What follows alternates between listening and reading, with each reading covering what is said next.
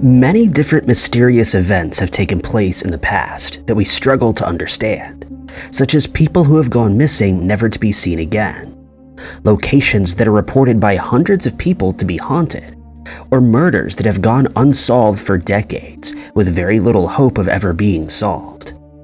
While many theories have been put forward in an effort to solve these cases, they remain unexplained as they continue to baffle investigators and experts alike. Number 10. In April of 2005, 44-year-old Wendy Marie DeHoop was working for Georgia Pacific Mill in Hasley, Oregon. She and her husband Dan were living in Cottage Grove, and on the morning of the 22nd of that year, the couple got ready for work as they would on any other day. But the day would turn out very differently, as Wendy would go missing, never to be seen by her husband again. The couple left their house early that morning since Dan had to start his shift at Home Depot at 7 a.m. They drove to his workplace, which was located at the 1000 block of Green Acres Road, and Wendy dropped him off before traveling 30 miles to her own workplace. But she never showed up for her shift, which her boss found very strange, and when she remained missing the following day, both Dan and her boss reported her as missing to the police. Almost a week later, a man walking his dog came across Wendy's purse, which was lying on the ground, and he turned it in to employees at the Bymark store in Eugene. When the purse's contents were checked, it was found that Wendy's wallet was missing, and it was immediately speculated that she might have been the victim of a robbery. The same man who'd found her purse would make yet another discovery when he came across her 1990 Toyota Corolla SR5, where it had been abandoned on the Lorraine Highway in South Eugene. Unfortunately, Wendy wasn't with the vehicle. In order to search it properly, the vehicle was impounded by the authorities, who then took it to the Oregon State Police Crime Lab, which is located in Springfield. The car was thoroughly searched and processed, but offered up no further clues as to what may have happened to Wendy. There was no sign of a struggle that had taken place inside the car, but since Wendy wasn't found, there was still a major cause for concern since two other women, Helen Orderman Pratt and Rebecca Lynn Hess, had vanished in the area in the month before Wendy disappeared. Investigators considered the idea that Wendy may have simply decided to disappear of her own volition, but since her car had been abandoned and her purse was found lying by the side of the road, this seemed very unlikely. But they also stated that they found no evidence to believe that she'd been a victim of foul play, since the car didn't show any evidence that she'd been held against her will, or that a struggle had taken place at any point. Wendy is described as having black hair and brown eyes. She stands 5 foot 6 inches tall, and at the time that she went missing, weighed between 145 and 155 pounds. The last time that she was seen was by Dan, and she was wearing a suit with black pinstripe pants, and Dan believes she may have been wearing a silver ring with a diamond-cut design on her left ring finger. It should also be noted that Wendy's belly button was pierced. She has circular marks on her back, a C-section scar on her abdomen, and several scars on her left arm and leg. She's also known to wear contact lenses. Wendy's case remains open, and investigators have asked anyone who sees her or who has information that may lead to her case being closed, contact the Lane County Sheriff's Office at 541-682-4311. Wendy's name as case numbers MP875. Number 9. Dietrich Julian Foster has been missing from Independence in Kansas since the 12th of April 2020, when he was 37 years old, and due to the evidence that was gathered in his case, investigators believe he may have been the victim of foul play. At the time, Dietrich had just started in a new position at FedEx, having previously worked as a corrections officer and a security officer for a private company. He was known to be very close with his family, especially his two daughters, though he was no longer married as he and his wife had gotten divorced. Dietrich was in the habit of using prepaid phones until they were shut off, after which he would simply buy a new one. On the 4th of April, he called his ex-wife and told her that his phone would be shut off again soon, but that he would be in touch as soon as he bought a new one. Following this, he remained unusually quiet, and his family became concerned since he never went very long without getting in touch. When he failed to call his mother for Mother's Day, they became even more worried since this had never happened before. There was no way for anyone to get in touch with Dietrich since his phone had been shut off, and so when he still remained silent by the 12th of May, his family decided to file a missing person report with the Independence Police Department. They informed the police that he always kept in touch, and that they were worried something untoward may have happened to him. Concerns only grew when Dietrich failed to attend a celebration for his and his twin sister's birthday, and furthermore, he didn't contact his daughters for either of their birthdays. When Father's Day came around, and Dietrich still hadn't contacted his daughters, his family's fears were escalated. A few of his friends would contact the authorities in April to state that they'd seen him in Independence after he went missing, but none of these reports ever went anywhere. Investigators later told the family that they'd found evidence that led them to believe that Dietrich's life had been ended, but this information has never been released to the public. As a result, a $5,000 reward is being offered to anyone who comes forward with information, leading to Dietrich's case being solved, and the person or people responsible for his disappearance being apprehended. Dietrich is described as having black hair and brown eyes. He stands between 5'9" and 5'11", and weighs between 180 and 190 pounds. He can also be identified by a scar on his chest, the result of heart surgery that he had in the past, as well as a scar on his nose. Furthermore, he has several distinctive tattoos, the first being of a cross on his right forearm, the second being the zodiac sign for Gemini on his right arm. He has another tattoo of 3 dice on his left arm, a name tattooed on his arm, and the word "Fu" on his abdomen. If you or anyone you know happens to know where Dietrich is or who may be responsible for his disappearance, you're urged to contact the Independence Police Department at 620-332-1700.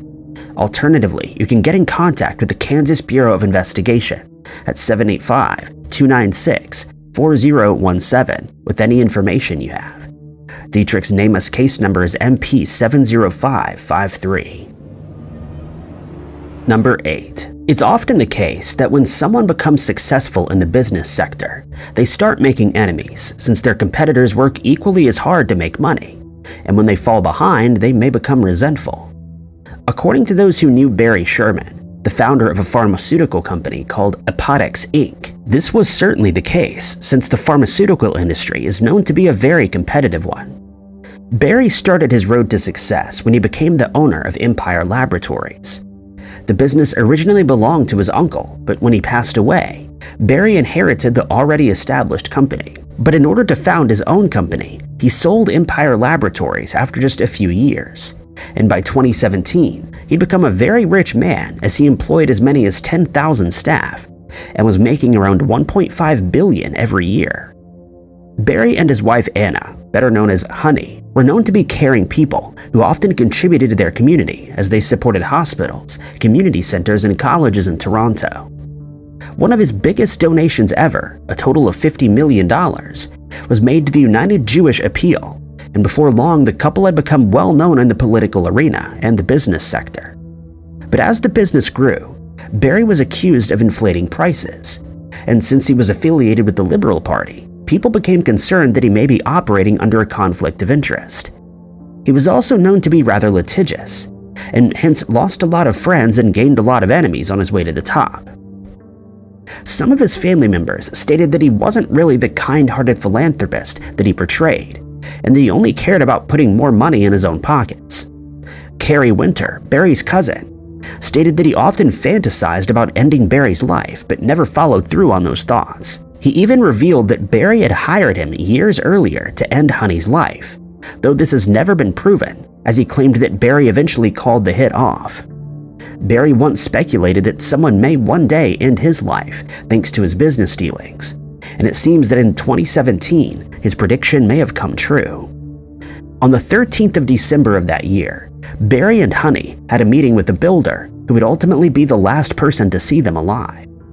They'd been planning to sell their house, and the following day, Barry didn't show up for work, something that was completely out of character. 2 days later, an estate agent would make a horrific discovery. Having traveled to their home to show it to clients, the agent took the clients down to the house's basement to show them the indoor pool. And here, they found Barry and Honey where their lives had been ended, with belts around their necks. Honey's cell phone was found in the bathroom, suggesting she'd tried to hide there before being found. Investigators found no sign that someone had broken into the house. All the doors and windows were locked, and hence it was assumed that Barry had ended Honey's life before taking his own. But the coroner's report stated that this was a homicide case.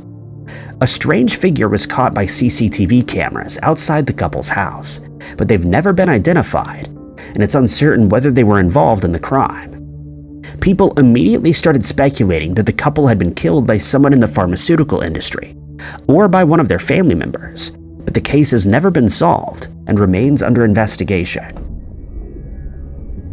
Number 7. 26-year-old Risha Lewis has not been seen since the 21st of January 2006, after she inexplicably disappeared from Elkton in Maryland, and her case remains a mystery as her whereabouts remain unknown.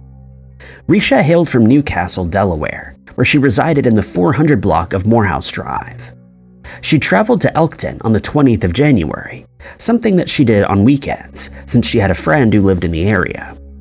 She arrived there, and at about 1:30 p.m. the next day, she contacted her family back home to inform them that she was about to start heading back. She then drove away from her friend's house, never to be seen or heard from again. When Risha failed to show up at home, her family tried to contact her, but all efforts went unanswered. She was then reported as missing, and during these ensuing investigations, her cell phone was monitored. Strangely, it remained activated but was never used again. For the 9 months of the investigation, the police were at a loss as no sign of Risha was found, but on the 17th of October of that year, Risha's white 1997 Crown Victoria was found in Newark, Delaware, about 14 miles from her house. The area around the car was thoroughly searched, but since it had likely been there for some time, no additional clues were found. The inside of the car was also searched, but all of these efforts proved fruitless. There have been no additional sightings of Risha, and investigators remain baffled as to what may have happened to her. Her family still holds out hope that she will eventually be found, and in an effort to help identify her, they've released a description of her. Risha has black hair and brown eyes. She stands 5 foot 3 inches tall, and at the time she disappeared weighed 130 pounds. She has a pierced eyebrow and a scar on her abdomen from a C-section. She also has several tattoos that may be useful in identifying her if she's spotted. The name Kev is tattooed on her upper arm, along with a set of flames. She also has her own name, Risha, tattooed on one of her wrists, and the name Jamie on her calf. Furthermore, she has a tattoo of a butterfly on her chest, and either barbed wire or vines on her back. She was last seen at her friend's house in Elkton, and at the time she was known to be wearing several pieces of jewelry, including a gold rope necklace and a gold rope bracelet. The necklace also contained a pendant with the phrase "Mommy and me." It's now been 8 years since Risha went missing, but her case is still being investigated.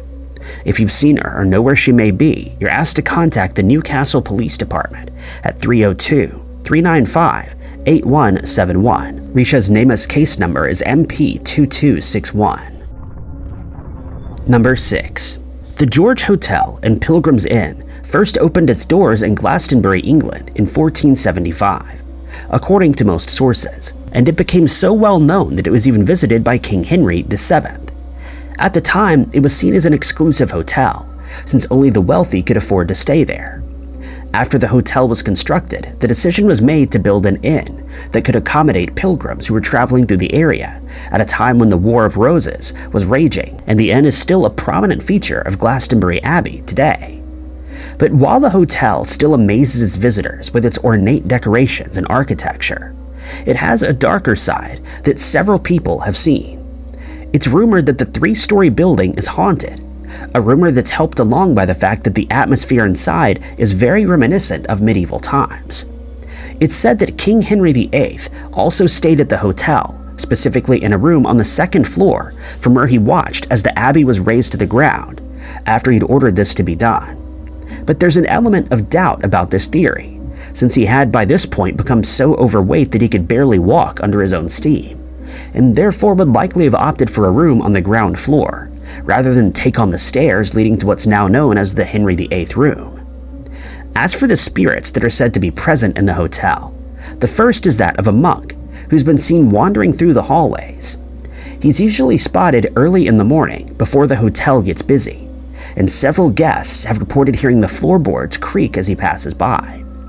On some occasions, he's seen in the company of a graceful woman who follows close behind him, and it's said that she always has a look of yearning on her face, though it isn't known who she was when she was still alive. One guest who visited the hotel during the 1970s claimed to have had a very close encounter with the monk.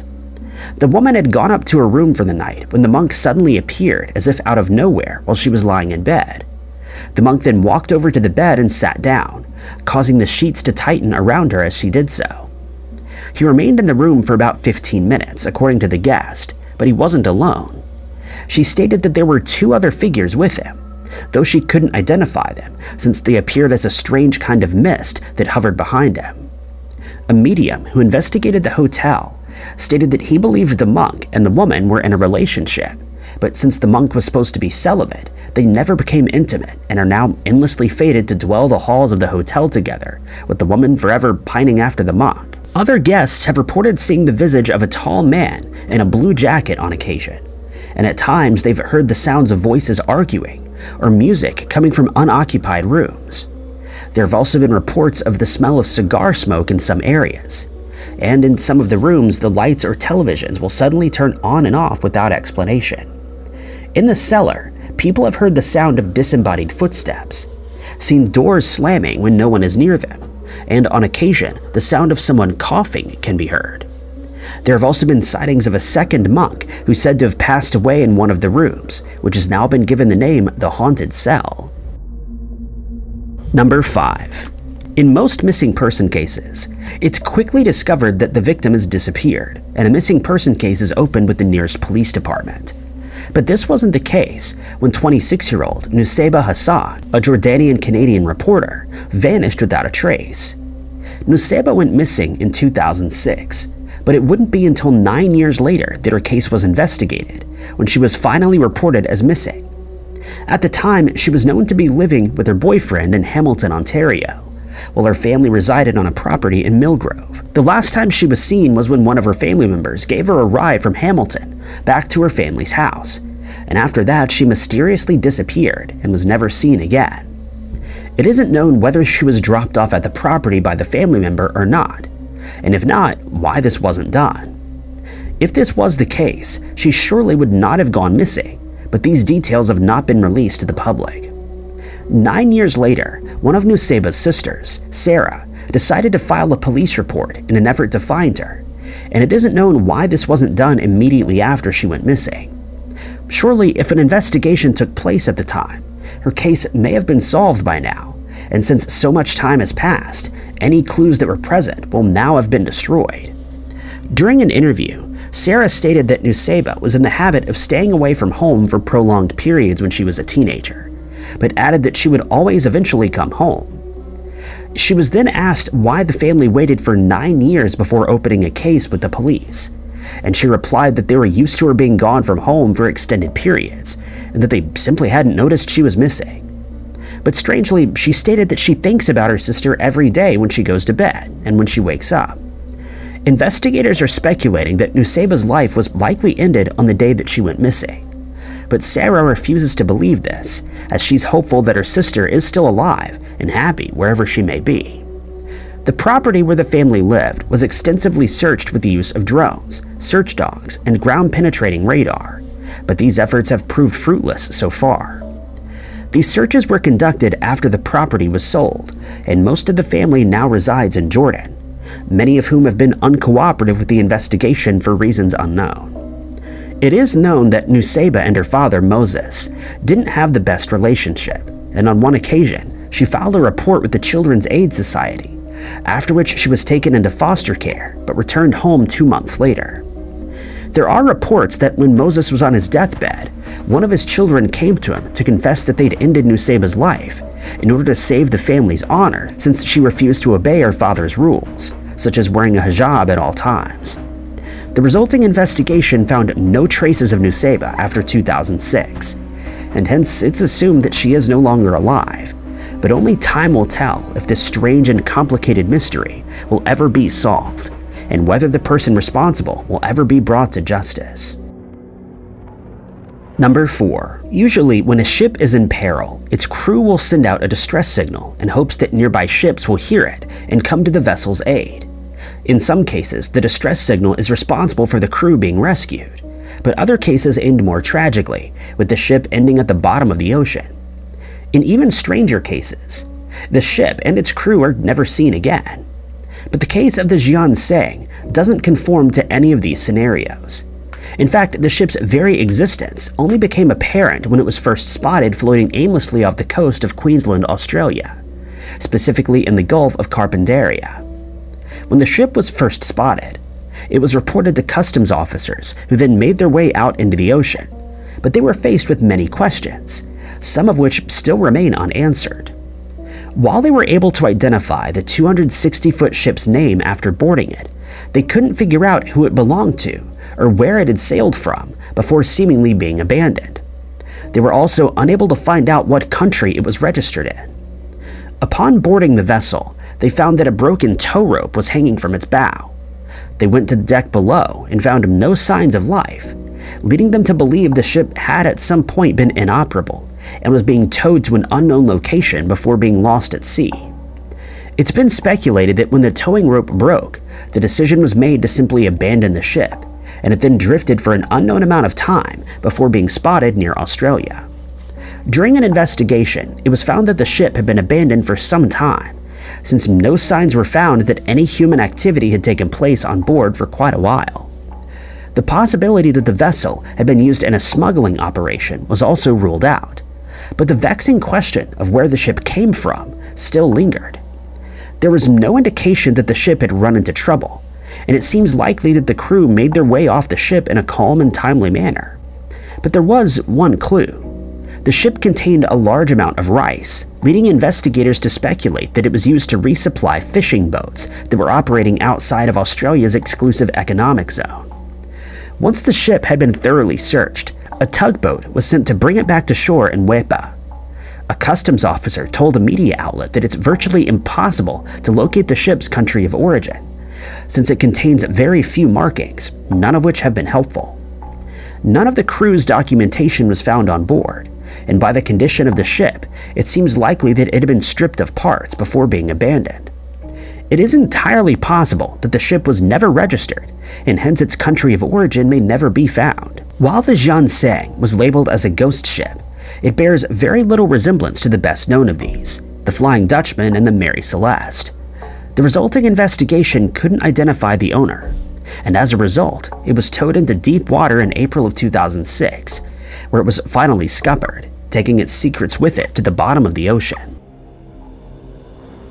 Number 3. The Great Salt Lake is situated in the state of Utah and is considered to be the largest saltwater lake in all of the Western Hemisphere. But it isn't only known for its enormity, since many myths and legends have emerged about the lake over the years, some of which are rather outlandish. One of the most famous stories in Salt Lake County concerns a man named Jean-Baptiste, who's said to have robbed as many as 300 graves in the area in the mid-1800s. He pilfered the graves for jewelry, clothes, and anything that he thought was of value, but he was soon caught. He was eventually exiled to Fremont Island instead of being executed, and not much is known about his existence after that.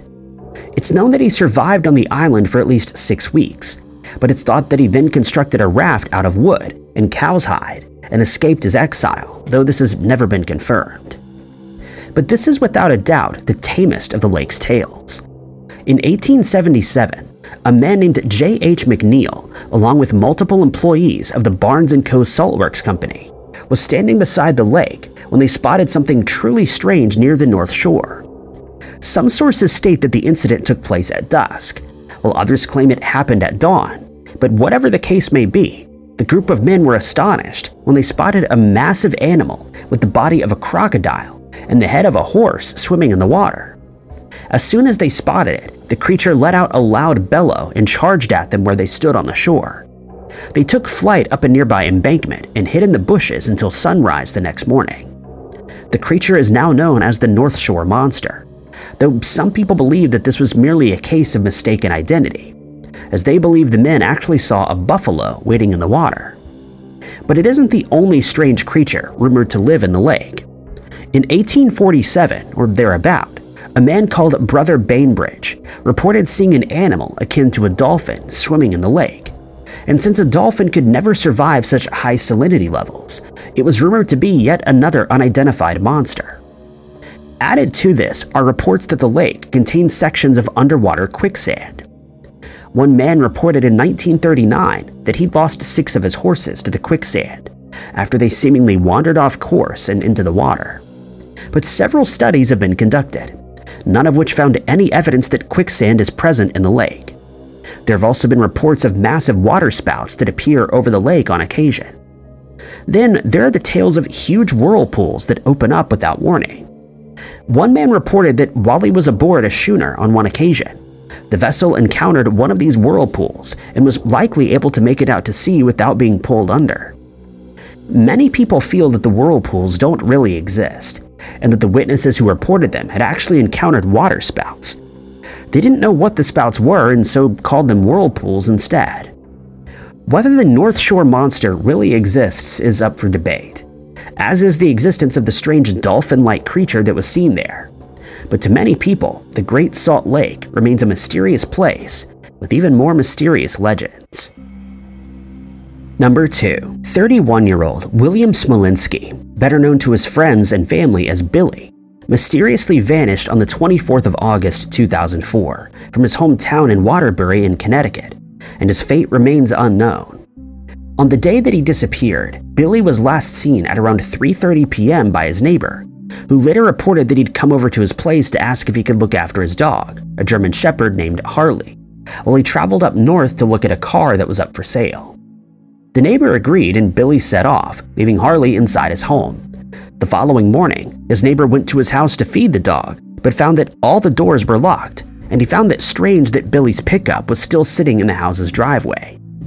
He immediately contacted the police, who then searched the truck, and inside they found his keys and wallet where they'd been hidden under the driver's seat.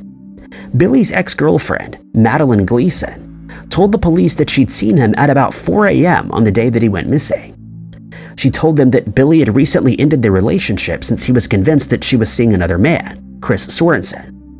After speaking for a while, Billy left but seemed to be depressed.